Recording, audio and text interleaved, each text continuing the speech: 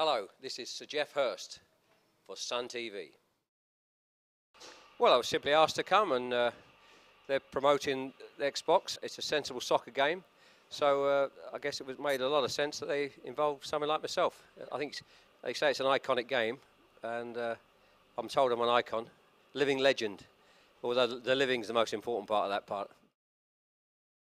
Desperately disappointed, I think, along with all the other millions of English fans. The result was naturally a disaster, but I think the manner of the performance was desperately disappointing for everybody who watched it. I think it's a collective thing. I think it's very much a collective thing. You just can't single any one particular area out and say that's. It's a combination. It's a combination of the quality of players, not enough English born. It's a combination of mistakes on the night. So it's a bit of everything, really. And players who are playing for England don't play regularly for the clubs. It's a step up, and it's important that when you have a step up in class, that you're playing regularly lower down, and neither players are. Well, arguably there are certainly too many foreign players playing in the league, and not enough English players playing on a regular basis for their teams, i.e. Darren Bent and Jermaine Defoe mentioned earlier. So that it does have an effect.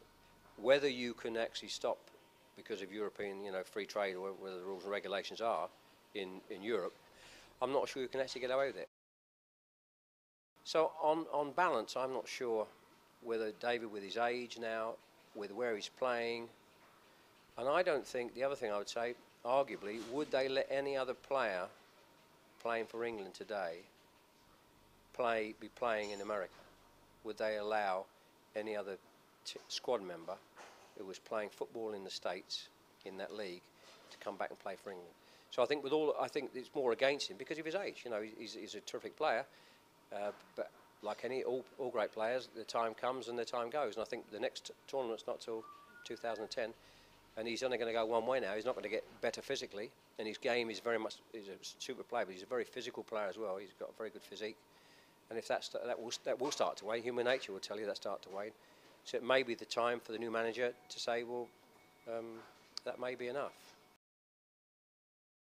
I would have said very, very positively yes, but after the last group, which again was of a similar stature, which we didn't qualify, you'd say it's going to be hard. But I'm positive in the fact I think we could go. I think we can't slip up with any of the smaller nations. But I think what's going to turn out again to be very important is the results against Croatia. I think you've got to turn that round, at least finish up halving it, or even getting a result there and draw there and coming back and winning back in our place again.